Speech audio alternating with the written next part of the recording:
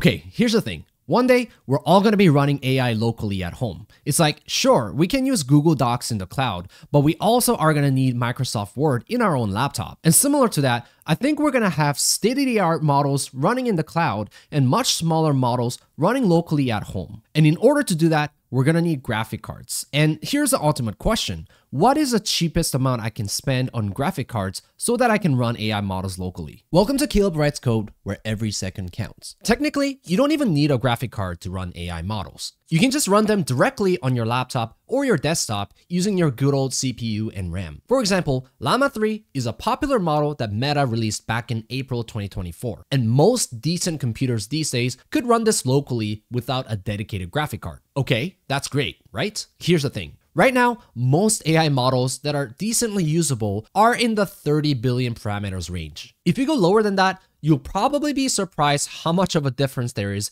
in what you're used to seeing from ChatGPT and Gemini and what you're actually getting from these smaller models. So the question is, if I'm just using my regular laptop and desktop, what AI model can I run on my setup? Let's start by looking at the Llama 3 model from Meta, specifically the 8 billion parameter variant. The official release from Meta in their native precision is going to need slightly more than 16 gigabytes of RAM. And most decent computers these days will likely have around 8 to 16 gigabytes of RAM. So that means we can't really use this build to run the Llama 3 8 billion model, which is probably one of the smaller models that we have available for generic use cases. And you might be wondering, wait, but you just said we can use AI locally without buying graphic cards. Yes, typically what happens is within the first few days after open models are released, the AI community releases a quantized version of these models so that it can run inference much more efficiently. This means that even the Llama 3 8 billion,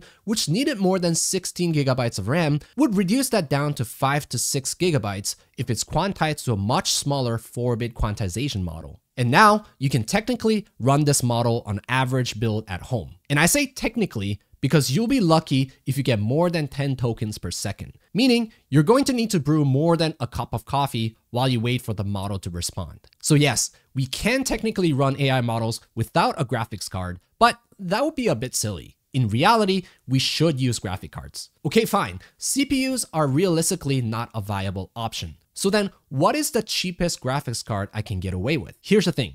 Even graphic cards that are 7 to 10 years old will likely do better than a decent CPU. And that's because most AI models thrive on tensor parallelism, which means doing small calculations concurrently in a batch rather than doing one thing really fast, which is what CPUs are great at. For example, even this old GPU called GTX 1080 Ti, which is already almost 9 years old in technology, is going to be at least 10 times faster than a CPU. So even spending as low as $300 to buy one of these RTX 3060, which is already 5 years old in technology, your option is going to start opening up in what AI models you can run on this thing. So let's see what this $300 can do for us today. Like we talked about earlier, bigger models that are more mainstream like Kimi K2, Qwen 3, and GLM 4.6 are still way too big to run on the RTX 3060 graphic card. So trying to run these models on RTX 3060 is just not gonna happen. So your dating pool on what AI models you can run isn't going to be up here, but rather it's going to be somewhere down here. But I mean, you still got decent models here. You got Llama 3.1 8 billion, perfect for general chat and some coding tasks, and you still got Gemma 2 9 billion, or maybe other ones like Qwen 2.5 7 billion and R1 Distal 7 billion. But I get it. You don't want B-list celebrities, but fear not, because under this pricing tier, we can spend a little bit more than the $300 that we just spent on RTX 3060, and now we have the famous RTX 3090, which is considered the holy grail in the AI community. It's got 24 gigabytes of VRAM and at the price point of around $800 average for used cards. And so even though you're spending $500 more in comparison to our earlier RTX 3060 card, this is more than worth it, and here's why. Your dating pool now just opened up, and now you're in a totally different tax bracket. Instead of running 7 to 10 billion parameter models like we were with RTX 3060,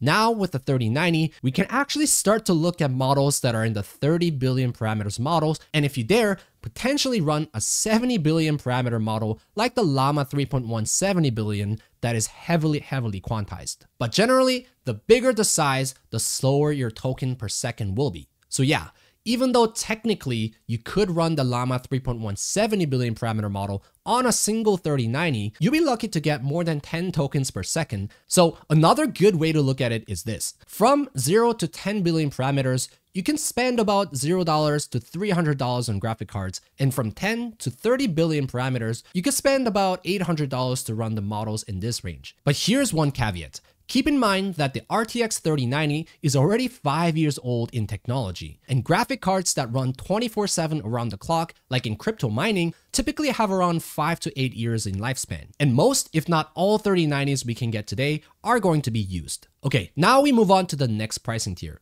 And most people probably don't want to spend more than $1,000. But the $1,000 to $5,000 price point is where you start to get AI models that are arguably comparable to some of the more mainstream models that we have today. Now keep in mind, this pricing tier still doesn't allow us to run state-of-the-art AI models like Kimi K2 and Qwen 3 Max, which are 1 trillion parameters, and GLM 4.6, which is a much smaller 355 billion parameter model. What's crazier is that most state-of-the-art models from OpenAI, Gemini, and Grok are likely multi-trillion parameter models, and Grok 5 is rumored to be 6 trillion parameter model. Okay, so let's come back to Earth. Most people probably won't spend that much money on graphics cards in the first place. At this price point, we need to actually start considering whether it's cheaper to just rent out GPUs by the hour or just eat the cost and use your own CapEx to buy a GPU. For example, if you go to neoclouds like Lambda, CoreWeave, and Nebius, you can actually rent out data center grade graphics card by the hour. Here, you're seeing that 8 Nvidia B200 cards only cost about $499 per hour. So comparing this price point for renting and spending up to about $5,000 on a graphics card on a much lower grade GPU, the math needs to math. Kind of like using Uber versus buying out a car. If you're going to need a car for just a few weeks, maybe you shouldn't buy a car and just use Uber instead. But let's say you did all that math and decided, okay, I'm committed to spending what most people would spend on engagement rings, but on graphics card. First of all, how crazy does that sound? RTX 4090 is going to be a great option here, and you can get them for about $2,000. And considering it's a 3-year-old graphics card, it actually held up its value pretty well over time. The 4090 is about 2 to 2.5 times more expensive, but it offers the same amount of VRAM. And you might be saying, wait, what's the point of getting the 4090 if I'm getting the same amount of VRAM out of it? VRAM is certainly the most important metric because the AI models that are billions of parameters first needs to fit before we even talk about anything else. So even though 4090 is $2,000 and 3090 is $800, 4090 is going to offer way more firepower than the 3090, but actually not as much as you think. When you look at most benchmarks that cover the difference between 3090 and 4090, the jump in performance might seem impressive. I mean, we're going from around 140 T-flops to 330 T-flops. That's gotta mean the price jump in performance has to be worth it, right? This is where theory clashes with reality. Yes, in theory, we can get a much faster graphics card, but in practice, they're much more limited because of the kind of operations that we do in AI. Let's bring it back to the basics. When we use AI models, we know that these AI models generate what's called output tokens, which is what we eventually see on our screen. And in order for AI models to generate these tokens, it does an insane amount of math operation to make that happen. And this math operation is done in what's called matrix multiplication, or matmul. So even though the 4090 can do more tensor operations than the 3090 by a factor of around 2, in reality, it's actually not gonna look like that. And that's because the bottleneck isn't in the actual raw computation itself, but rather it's in the memory bandwidth. In other words, all the weights needs to be loaded from the memory to GPU compute units, and because we're limited by this bandwidth, the performance improvement is actually diminished. And for this exact reason, it's not uncommon for people to actually buy 2 or even 3 3090s and get 48 gigabytes or even 72 gigabytes of VRAM because they would much rather find a date higher in the dating pool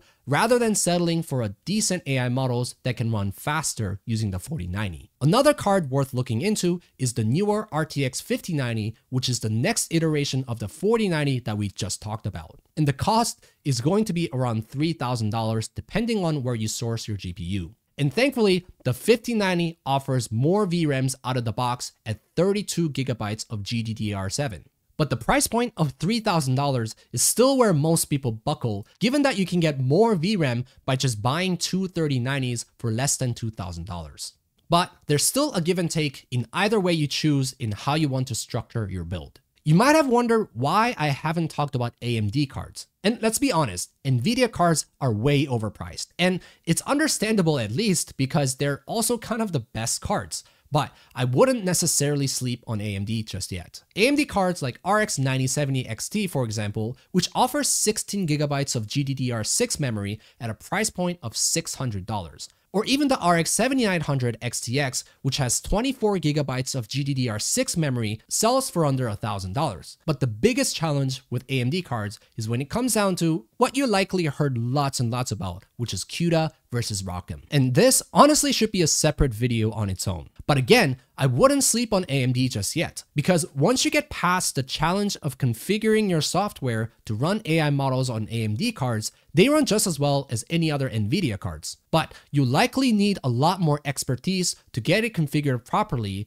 and if you're down to get nerdy in tweaking things, AMD is actually an extremely affordable way to run bigger models at a much lower price. And once we get past the $5,000 price point, that's when we get into the commercial and data center grade graphics card. And like I said earlier, I'm working on a video on data centers and neoclouds that will cover this topic. And while the use cases for locally running AI models might not really justify spending thousands and thousands of dollars just yet, I do think in the future, we'll want more privacy and more customized models that we run at home. And getting into that early is a great way to get started.